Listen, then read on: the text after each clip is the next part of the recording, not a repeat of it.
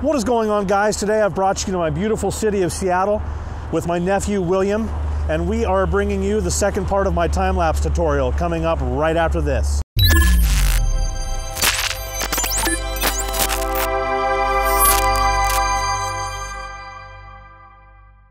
What is up, everybody? In my previous video, I showed you how to download and install a free alternative to the Sony Play Memories Time-Lapse app. In this video, I will put that app to use and show you how to export your time-lapse using both paid software and some free alternatives. Alright guys, some important tips to go over before we start our time-lapse. The first thing I always do is stick my camera into manual mode. I'm going to manually set my shutter speed and my aperture. The important thing to remember is we don't want the camera making any adjustments during the time-lapse. If we do allow the camera to do that, it's going to introduce flicker into the shot, and we do not want that. I'm going to go ahead and set my f-stop to 16 and my shutter speed down to 1/20th and my ISO set in at 100. Also, if you hit the function button, I'm going to set a custom white balance to cloudy, and you're going to want to make sure that your camera is set for manual focus. Anything that can adjust the exposure or the color temperature on the fly will introduce instances of flicker into the shot. Another important thing to keep in mind is you're going to want a fully charged battery. Once you have all of your settings dialed in, go ahead and hit the menu button on the back of the camera and select your application list and select the time-lapse app that we've installed in the previous video. Here we're going to set our interval and the number of shots that we're going to take. So today I'm going to set my interval at 1 second, the number of shots at 400, and that's going to give me a 6-minute time-lapse time, and the resulting file is going to be 16 seconds long, and I'm going to hit start.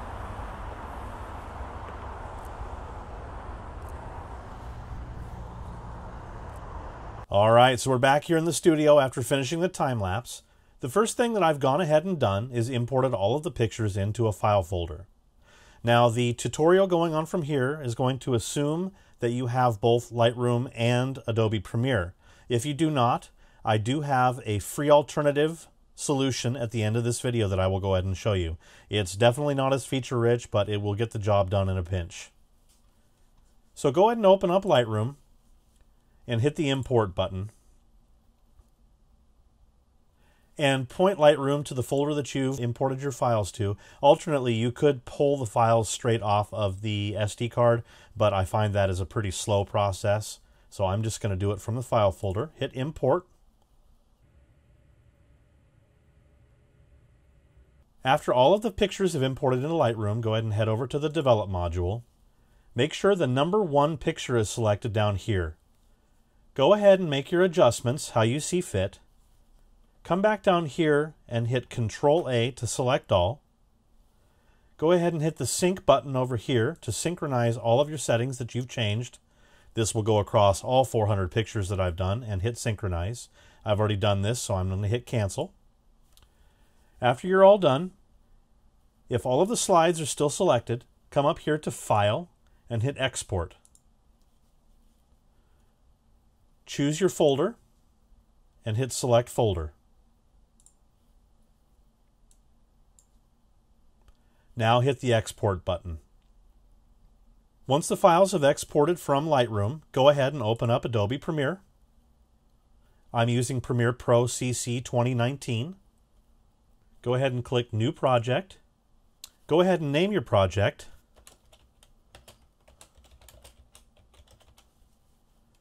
And hit OK. Once here, click File and head down to Import. And you're going to point this to where your exported folder is and hit Open.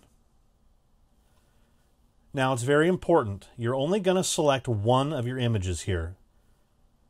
You're going to want to make sure that you're selecting the very number 1 image in the sequence, and make sure this little checkbox, Image Sequence, is checked, and click Open. Adobe Premiere has now loaded all 400 of my images into one file here. So we're going to go ahead and drag this down to the timeline. Now I shot these pictures with an A6000 at 24 megapixel. The resulting resolution was a 6000 by 4000 file. Now in camera, you have the ability to actually shoot in 16 by 9, which is the target aspect ratio that I'm going for in my project. But by shooting in full res, you're actually able to have a lot more latitude in terms of how you're going to frame the shot. So go ahead and hit the sequence button across the top here and click Sequence Settings. Now you'll notice it says 6000 by 4000.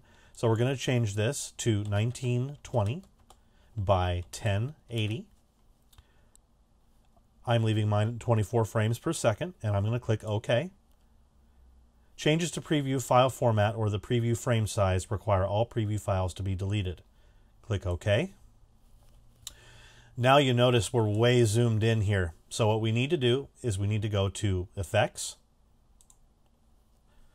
Make sure that you have Effect Controls selected on the left.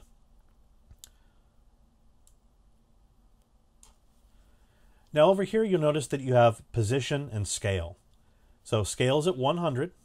So if we dial this back a little bit, you'll notice that we are filling the frame out, and you'll notice black bars appearing on the left and the right. Now these black bars will appear on your television if you left it like this. So what I'm going to go ahead and do is I'm going to zoom in a little bit more here. Alternately, if you double click on it, it will actually allow you to drag it around, which I find to be a little better.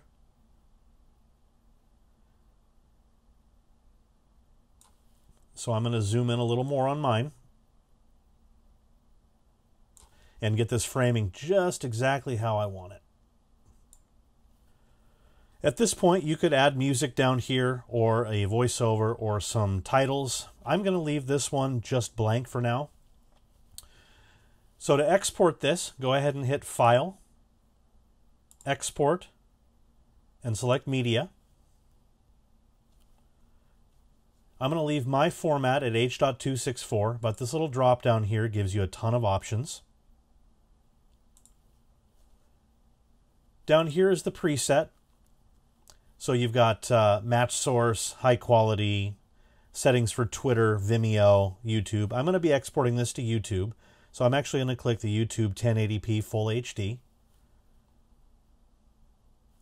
And our basic video settings are here. So we've got 1920 by 1080.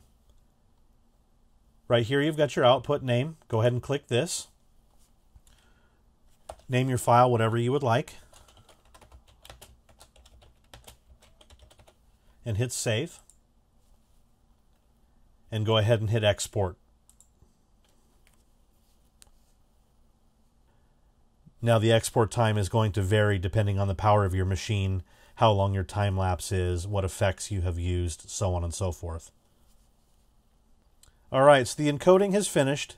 I want to mention I'm going to be making a video in the future that will delve deeper into these settings. You can actually add all sorts of different effects, including position and motion in the picture.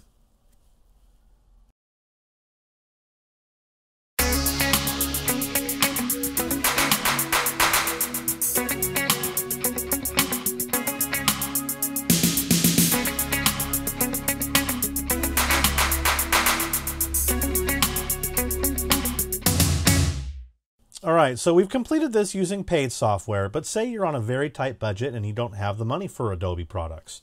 There's a couple of different options. They're pretty crude, but they work, and I'm going to show you how to do that right now. Now, one of the options is you can actually use Microsoft Moviemaker, and I'm not talking about the latest one that they've included in Windows 10, but the unsupported version that you can still download. So if you don't have Moviemaker, I will include a link in the description below, but go ahead and open it up. So once Moviemaker is open, we actually have to do some trickery here to make this do a time lapse, but go ahead and start by clicking Add Videos and Photos, and click on the folder where you have your photos. Make sure to select the number 1 photo, and then hit Ctrl-A to select all, and hit Open. Once the pictures have loaded up, click on the Project tab across the top, and make sure to select widescreen instead of 4:3. From here, you're going to head over to the Edit tab across the top. This is where we have to trick Moviemaker into making a time lapse. So you'll notice in the duration box here, it's defaulted as being 7 seconds. You can select anything from 1 second all the way up to 30 seconds, but it actually will allow you to enter a custom value here. The lowest value being 0.03, which will enable us to have a 30 frame per second time lapse. Once this is completed, go ahead and hit Home.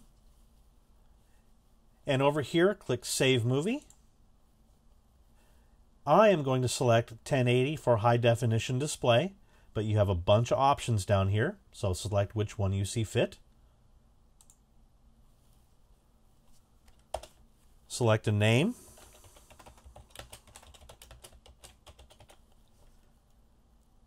And you're going to hit Save. Now it's going to take several minutes depending on how big your movie file is here.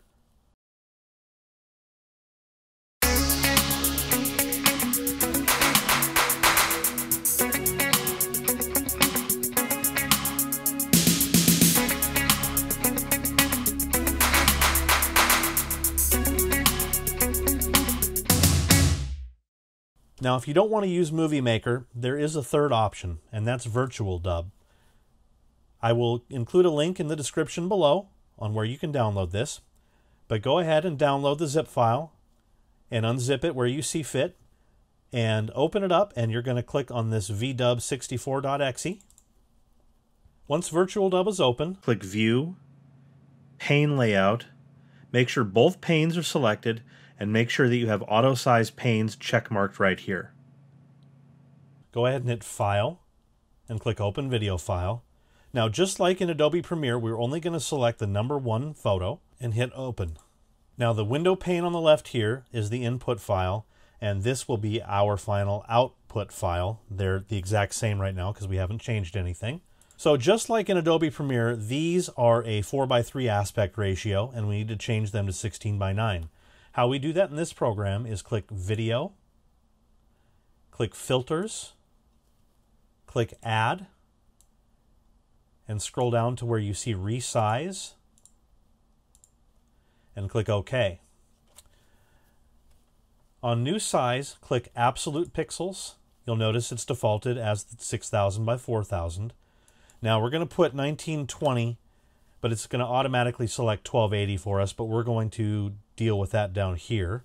So click on Crop to Aspect Ratio and change it from 4:3 to 16:9 and click OK. Now click OK. Now you notice this is our first file, and our resulting file is a bit more cropped in. So once you're finished here, go ahead and hit File and select Save as AVI. Go ahead and name your file. Select which folder you would like to save it in and click Save. And again, it's going to depend on the size of your project, how long this is going to take, and the speed of your machine.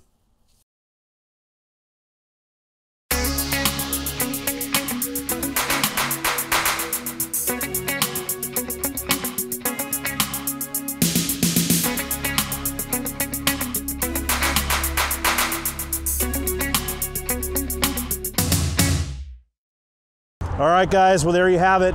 If you found this video useful, please do not hesitate to hit that thumbs up button. And if you like this video, please do not hesitate to subscribe.